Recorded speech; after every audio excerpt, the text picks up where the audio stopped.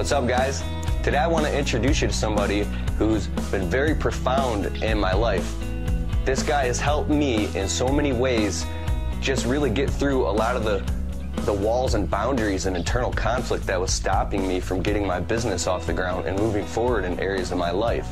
Now you can, read any book or watch videos on methods of how to expand a business, how to get it off the ground, but the guy I'm talking to today, it helps with dissolving internal conflict, especially, like I said, he did in my life. I got to introduce you to him. He's a certified master personal mastery coach. So without any further ado, what's going on, Rob? Hey, how's it going, Keith? Thanks for having me. Thanks for being here. Like that as well, and that's why you're dealing with all that conflict.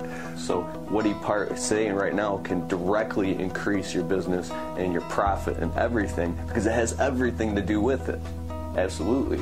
So clients who have good, strong reputations tend to have good, strong second stage consciousness because they're reaching compromises that people win together.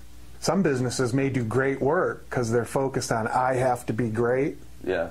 But their relationships will break down because the communication isn't there. Like you said, I don't know the language, I'm sorry, but pins or whatever down, and let's say the client notices that. They have just enough savvy to notice that. That's a breakdown. Yeah. Their feet cheated, shaved, skimmed, like you didn't, they didn't know you were lowering their price to use less resources. Because that really wasn't the case. You were keeping the price the same. I did that in the beginning. I really did that. And I'm not ashamed of myself for doing it. I learned from that. It's not right or wrong, or good or bad. It's relative. I'm so fired up when I talk to Rob, and you see me smile, it's because the language that he uses is like, whew, it's right there. I've never heard anybody else talk like that. So. Well, it's important to be clear, because in clarity comes resourcefulness or awareness. And if you're, anxious, then your resourcefulness just goes down to nothing. Down to a strategy, which isn't calibrated to the moment. It's calibrated to your fears and insecurities and belief systems. So third stage isn't for everybody because it feels very vulnerable to give. Just keep giving, just keep giving. But what happens is you realize people notice, whoa, what a great person, or what a great gift that was to me in those moments or during that time or whatever. And so now they want to give back. And so when you give from a third stage perspective, at first most people think you're just first stage like them. They can't see your intention behind it.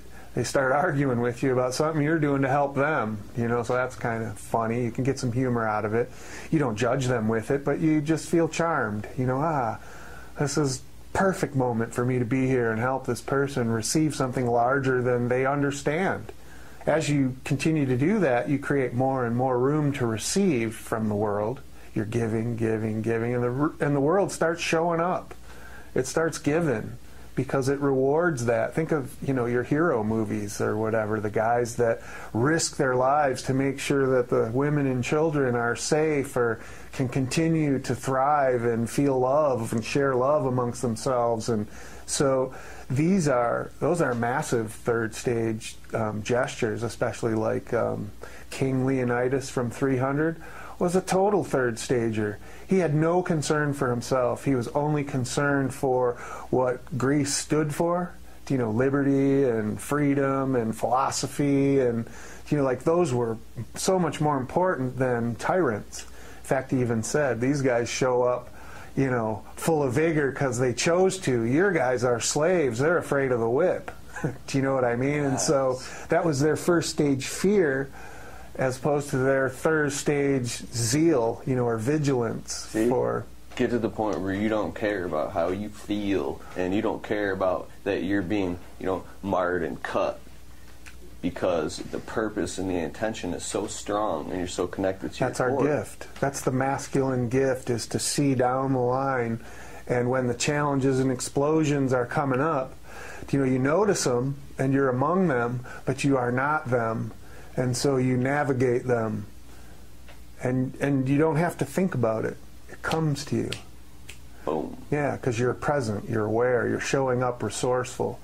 If you got to think about it, like if I was a black belt, I'm teaching you about how to be a black belt and how to defend a roundhouse kick if here comes my tennis shoe at your face and you're thinking, okay, that's a roundhouse. I've got 3 ways to battle that, and by then you're eating tread, right? Yeah. But if you're aware and you're just present, you know, you don't have to think about it. It just happens because you're in response to what the moment is requiring of you. So that third stage way of being really is a reclaim of your core consciousness. That's what makes it valuable. It's not in being a sucker given all the time, because your consciousness will tell you this person is unable to receive at this moment, or this isn't a teaching moment. This is a moment for them to discover their breakdown. Or you'll realize that you're not assigned to this person. None of that is good or bad or right or wrong. It's all relative. Once you get to that point, you're capable of understanding what fourth stage is. And fourth stage is when you can choose feminine or masculine moment by moment, because that's what the moment requires. These are practices that you go through during your lifetime, and like I said, most people aren't very interested above second stage outcomes, predictability, safeties, functions. They've been through so much chaos, so much disappointment, letdown, hurt, frustration, right? Anger, that if things could just be functional and fair, that would be a miracle. That would be, you know, paradise on earth. But that's an illusion, because we're capable of so much more than fair and safe and functional. You know, we can be free. We can be love. We can be both. You're touching on so much stuff. The name of my website is EgoEdge.com, EgoEdge.com, all one word. And so I would love to be able to answer some questions or help them find ways to improve their awareness or their presence, so that their businesses have a better chance of thriving without them getting themselves in the way and mistakenly blaming the wrong things. Oh, definitely. Yeah. So go to the website, EgoEdge, EgoEdge.com, and inside the contact information, you can send Rob an email.